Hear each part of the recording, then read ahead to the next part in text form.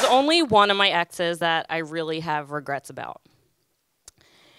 10 years ago, I was living in Belfast, Northern Ireland, and I was on this 6-month tourist visa working under the table as a nanny.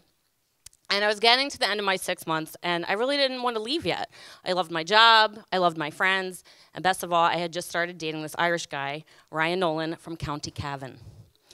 And all the Irish guys have an amazing accent, but Ryan Nolan's accent was especially magical. So everything he said, I was just under a spell. Like, if he suggested what to eat or where to go or whatever, I was just like, yeah, because of the accent.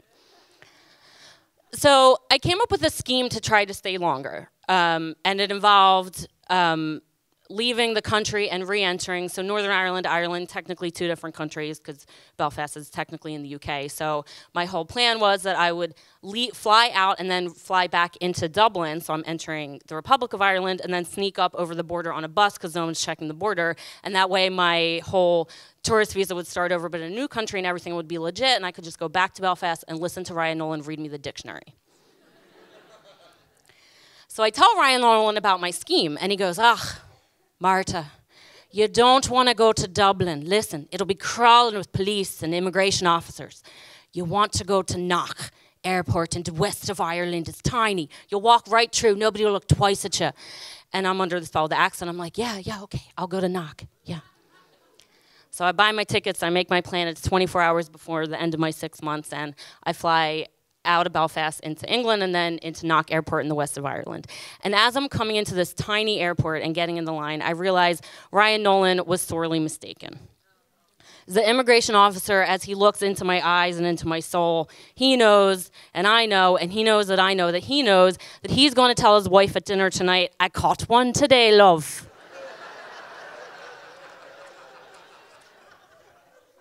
He's asking me all the questions. Where are you going? How much money do you have? What are you doing for a living? Where are you staying? How come you don't have a bigger bag if you're traveling all over Ireland? Which is an excellent question because usually when I fly, I bring every piece of paper with me because I think I'm going to get so much done on the plane. I have tax returns falling out, recipe cards because I'm meal planning for a month, self-assessment form for life coaching, usually, but this time I don't. And then he asks who I'm staying with and what her phone number is, which they usually ask, write it down, you go right through. So I gave him the name and number of an actual friend in Dublin, thinking he wouldn't call them, but he did call them, and I hadn't prepped her because I didn't think. He goes back in the room, calls her, catches her off guard, comes back out and tells me, she's not expecting you, that's deception, I'm putting you back on the plane you came on. I said, okay, what's gonna happen when I get off that plane? Because I'm a planner.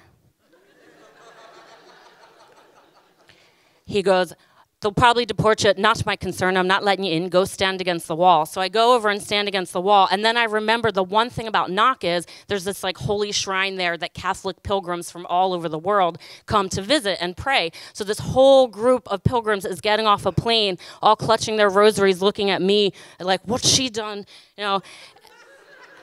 And the immigration officer comes over and he escorts me to the plane and points me out to the flight attendant, like, keep an eye on her. And at this moment, I am really regretting my outfit choice.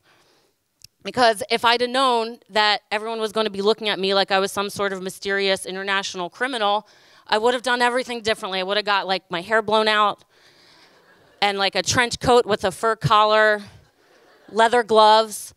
I just didn't think, but as it stands, I'm wearing my red pea coat, my hair's a mess, I've got my glasses, I just am like way too mousy for what is going down right now. So I'm on the plane, going back, I'm like leaning forward the whole time like I'm going to jail, and it's gonna be really cold, and I can't sleep when it's cold, and there might be like one blanket, it'll be threadbare, like the blanket that my mom has in the guest room, and I might get a sandwich, but in Ireland they put mayonnaise on all the sandwiches, and I hate mayonnaise. The toilet paper is going to be rationed. I'll get like 2 squares. It'll be 1 ply. So I'm thinking this. And then we get off the plane, and the line is moving really, really slow. And as I get to the front of the line, I see it's because they're checking everybody's passport against my picture. So I say, it's me. And then they take me back into the little room. And it's me on one side of a desk and this young officer on the other. And part of me wants to be like, bless me, Father, for I have sinned. And the other part's like, be cool. You know how to act like something you're not. You've been in how many job interviews? So we have a real, the officer's really nice, and he's kind of my age, and we have a real like getting to know you conversation, and he shows such an interest in my life and my finances, and my work and where I'm going and where I came from and everything. It's basically a date. Until he says, you have 24 hours to leave or we'll deport you. I say, okay, I will leave, but I'll look for you on Facebook. So